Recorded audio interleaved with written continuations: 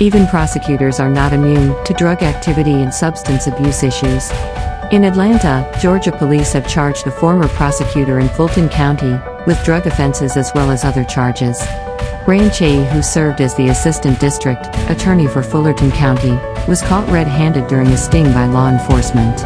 Charges filed include possession with intent to distribute both ecstasy and methamphetamine, as well as possession of cocaine, and 2 separate charges of firearm possession during the commission of a felony. The former prosecutor now works as a high-profile defense attorney, and his clients include many drug dealers, and also cartel members and others who contribute to substance abuse and addiction in North America. After his arrest, Chey was released on a signature bond in the amount of $25,000.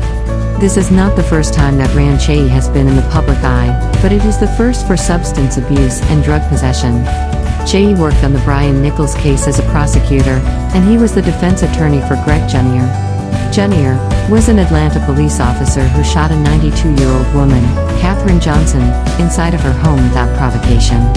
The fact that Chey possessed 3 different drugs, but was only distributing 2, shows that the attorney has a substance abuse problem and needs substance abuse treatment. Even if he does go to rehab, it is doubtful that Chey will be able to slide on the firearm charges or receive a suspended sentence for the distribution charges.